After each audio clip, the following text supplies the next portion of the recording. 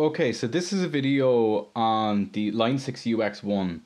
I was trying to set up this and I couldn't find anywhere online to give me a good way to set this up. I was having so much trouble the first time I got this. So hopefully this tutorial will help you or anyone else who has one of these set up and get it working relatively well. So this is UX1. First step is to obviously plug it in to your USB port in the back and then plug it into your laptop port. Now this one, it gives a great selection of where to plug it in. There's your stereo port for inputs. These are all inputs. Then there's the analog outs if you have stereo speakers. These are actually jack puts. And they're 1/4-inch jacks. At the front there's the input of a mic, instrument and your headphones. Your instrument takes a 1/4-inch jack, and the input for the mic takes one of the 3-pronged XLRs. Okay, so now comes the part where you have your UX1 plugged into your laptop.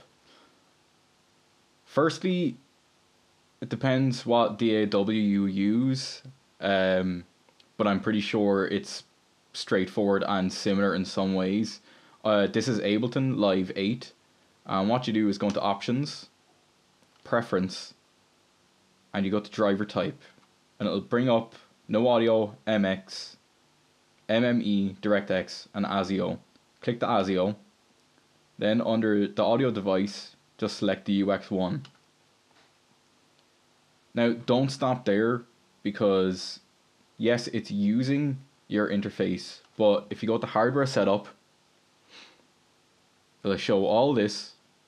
You can change the bitrate, you can change the bitrate depth, you can obviously go into buffer size, blah blah blah. I didn't change any of those settings.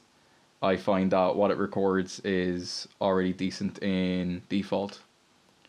So you can go to input and recordings and then drop down the input source.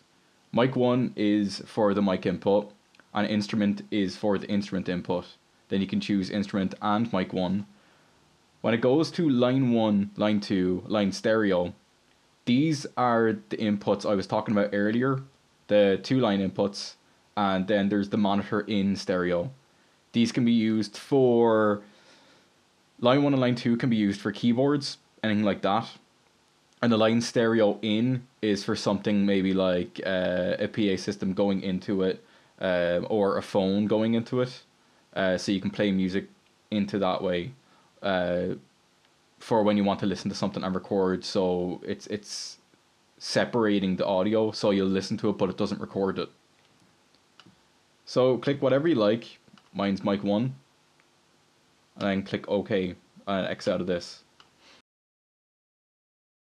Now, the problem I had when I first got this is that when I was wearing my headphones, I could only hear one side, and I couldn't find out for the life of me why.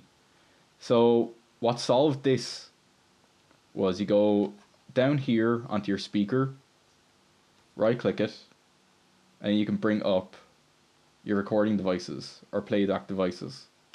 Go into playback devices, and it'll bring up the sound menu.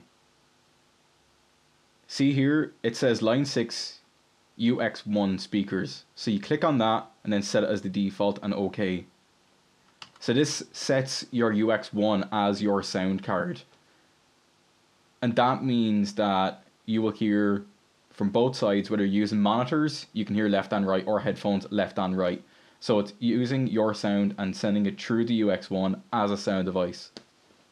So there you have it. That's how you set up a UX1 Line 6 interface. Remember, if you liked the video, click like, subscribe. Hope you found something useful, something handy, something you didn't know. And tune in next time to see what video I'll have up next.